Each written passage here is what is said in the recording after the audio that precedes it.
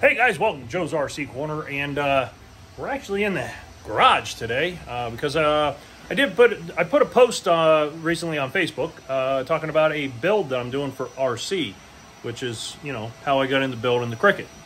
So lately I've been concentrating a lot on some RC stuff, probably because it's something that my dad and I like to do. Been concentrating a little bit on that, but we are getting back on the Cricket, as you'll see in that last video. But let me turn the camera around and I will show you what we're working on today.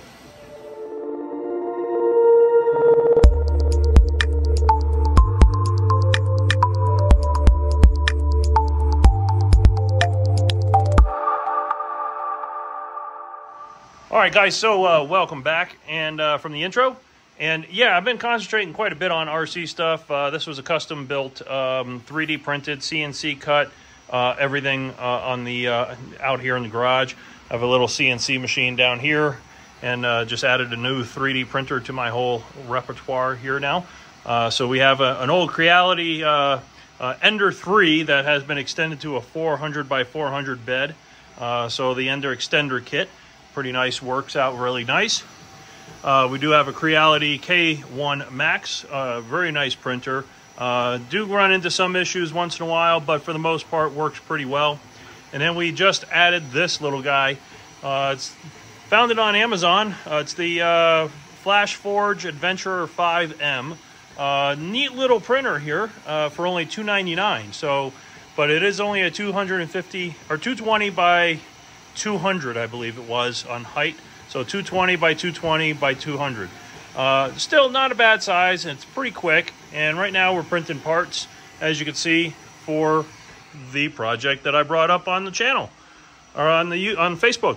So this is a B17. It's all 3D printed. We will have some carbon fiber parts throughout.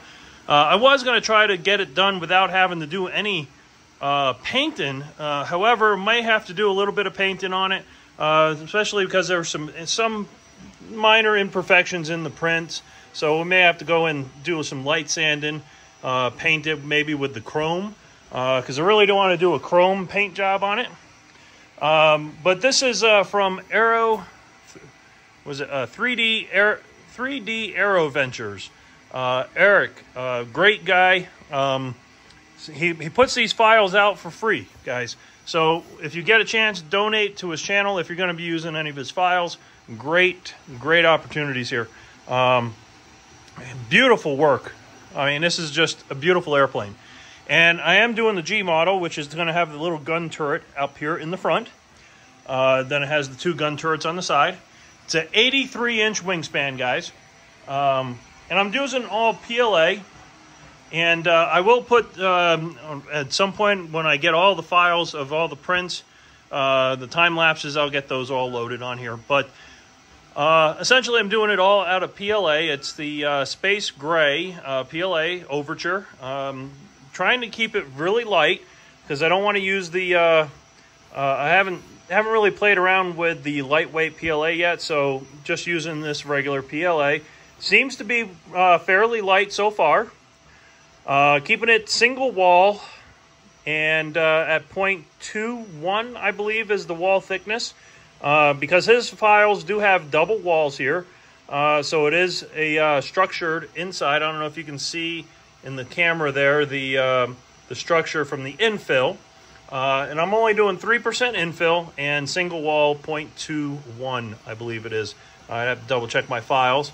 So very thin, very light. I mean, it does not weigh much at all. We haven't started getting to the tail where it will start to get a little bit heavier back here because you're going to have this is the start of the vertical stab here. And that's what's right on this one here, the start of that vertical stab. And those are just tree supports to hold those pieces. But what I like about his designs here is he adds this tray system inside here that adds a nice bit of structure to that internals. That's where the carbon fiber tube goes through, the main spar, and then the secondary spar. And on my little guy over here, the new one, already putting them to work, trying to print out parts for the B-17. So this is the servo trays. And it also does still do the structure there. I'm not sure if you'll be able to see it. There you go. And that's just some infill on that, or support material to help hold that area up. This was the first attempt at that one on one of my other printers, and did not come out very well. So, I mean, it printed well down here, and then all of a sudden went wacky. So, who knows? So we're reprinting that before we glue this section on. So we'll get that piece in there, and then we'll slide this in and get that all nice and neat. Since I am having some issues here around this edge here on both sides where they join, and not all of them are having this issue, but a few of them are, and so we're gonna have to do some filler and try to smooth that out a little bit. Not too much though, because that is supposed to be a panel line here, so we'll have to play around and see how well we can get it. But I think I will be painting it in the chrome, some just light dustings in certain areas, and then other areas I'm going to sand that dull to make it look like patchwork on the aircraft. And hey, while we're at it, this piece finished. So as you can see, there has been a little bit of stringing up there, but for the most part, it's in good shape. We're going to let that cool for a little bit in the chamber here before we pull that out, because we don't want the bottom to warp at all. So we'll let that cure for just a little bit, let that dry or cool down before we get started. This is just some parts that I'm printing out for work, because my printers work really, really well. Got them tuned in pretty good. This is in PTEG. This is for an unmanned aircraft. It's a servo mount from Titan Dynamics. So we have been doing quite a bit of work out here. But we will be getting back out to the Cricket as well. But I did want to just mention from the RC world here, I will be going back and maybe start doing some IMAC. I know this isn't going to be a competition winning airplane here. This the old Midwest Giles it's got a 35cc DLE, runs pretty good. It flies really nice. But it is heavy, so of course not a competition airplane, but I'm just going to fly in basic for fun, because that was the last that I really ever got into, was basic with my bigger airplanes. I never really progressed much further than that. So we're going to go back and we're going to maybe go to a couple competitions for some fun and see how it goes. So yeah, guys, not sitting idle, but definitely staying busy, and we're going to start getting busy on that Cricket as well.